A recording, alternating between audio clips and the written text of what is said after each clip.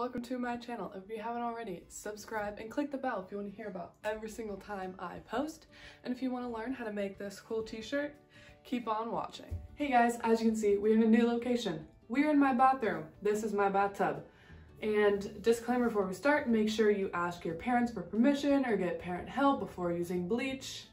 And yeah, so what you will need is any type of t-shirt. A dark t-shirt is preferred, because you'll see the most difference with a dark t-shirt. You can do a lighter t-shirt, but you're not really going to see much change.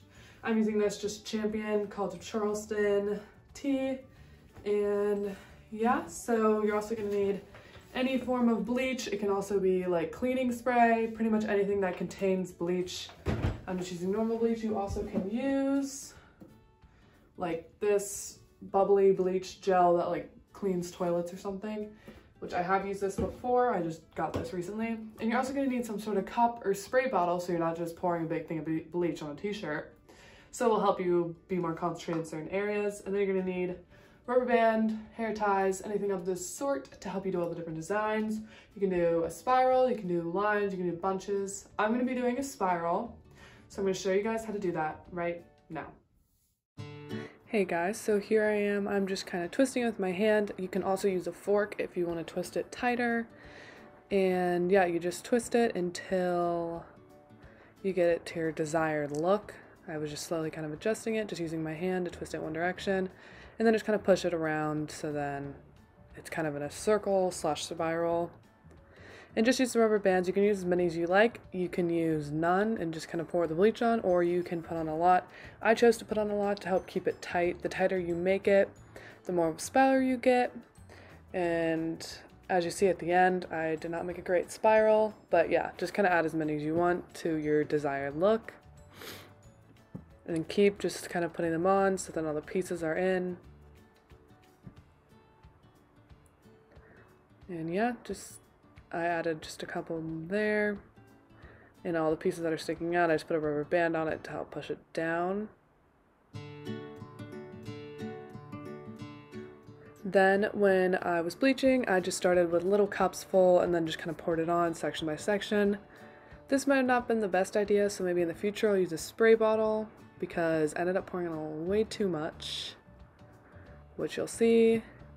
So yeah, I just kind of use cups because if you pour the regular bleach on it, it just will come out too fast because it's a heavy bottle. So it's easier to get a cup or a spray bottle of some sort.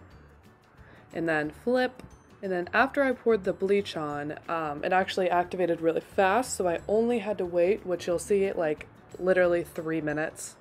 Because if you wait too long, it will get too bleached. And I honestly could have waited way less time. But yeah, here's a fast video of it slowly getting brighter and brighter. I would suggest less, and then I just kind of flipped it just to look at it, and then just take them off carefully and be careful. I would highly suggest wearing gloves. I should have worn gloves.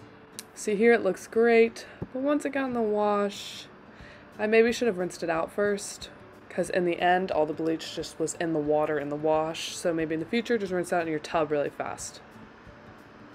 So yeah, I just put it in the washer for my normal time. I added a towel to the load because it was just a shirt, so I just put in like a white towel just to help like scrub it, keep it nice and clean. I also did the same in the dryer.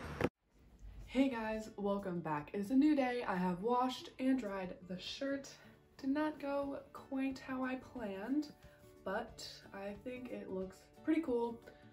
There's some cool detailing because the thread did not dye, so it looks pretty cool around the neckline and all that kind of stuff.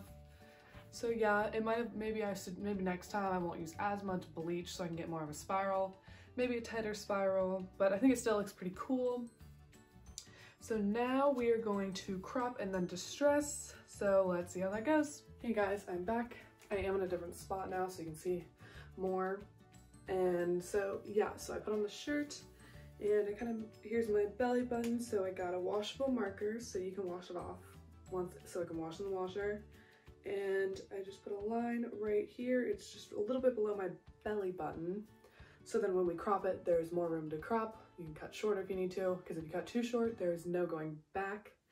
And if it's longer, if you want to like distress and put some holes in there, which is what I'm gonna do, there'll kind of be more room without it being super short. So yeah. So as you see here, I took the same washable marker and a straight edge and just made a straight line. You can make the line as thick as you want since you're using a washable marker. And then yeah, and if you use fabric scissors, it will be a lot easier to cut, won't be as rigid, it'll just be a lot more smooth and just overall easier to cut. And I like to keep my scrap fabric because I like to sew things. And what I did on the sleeves is I kind of just cut on like the cuffs some little notches, little holes. And then once you cut your little holes, make sure you cut and then stretch, because if you have a big hole, it's eventually going to double in size. But if you have a little hole, once you stretch it out, it will double in size, but it will be quite small, and you don't want to just have a big hole in the sleeve. So I like to start out small because you always can cut out more. And then I did the same to the other side, just some notches, little holes, cutting and stretching, cutting and stretching.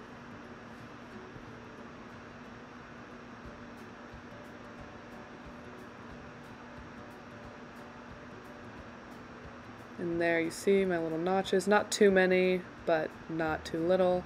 And then I did the same to the neckline, but not too many because I don't want it to be overwhelming. You also can choose to cut out the whole neckline, make it a little bit more rigid. You also can cut a V-neck if you want. You can kind of just take it your own way. Yeah, I just kind of did the same thing, cutting and stretching.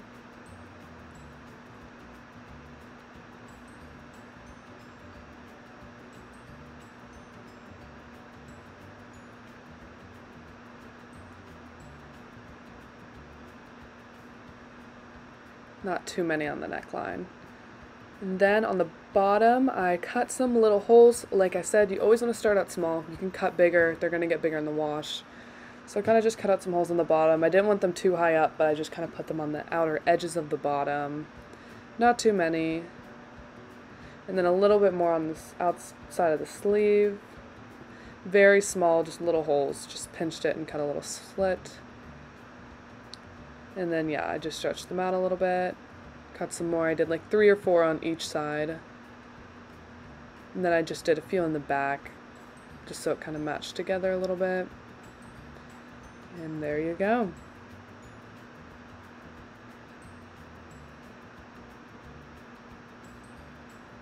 Hi guys, I'm back. As you just saw, I was distressing, cutting, and I really like it, and I will be doing this to many more t-shirts. So if you want to see more of that, let me know. I really like the distressing, which you can kind of do.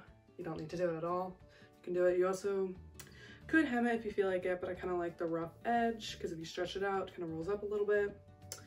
So yeah, I think this would be super cute if you're in college for tailgates with your college shirts, or just cute quarantine boredom. So yeah.